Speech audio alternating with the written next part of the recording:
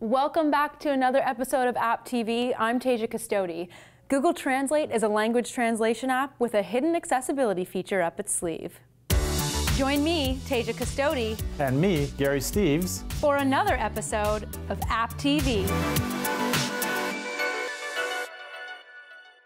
Sometimes with apps, how we use them is more powerful than what they're actually built for. Let me explain a little bit.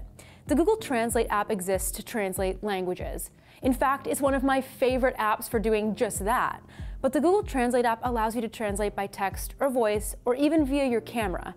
To me, those features take this app from a simple translation app to a universal communication app.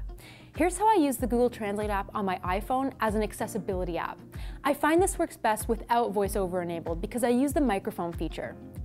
So from Translate's home screen, tap to select the microphone option in the bottom middle of the text box at the top.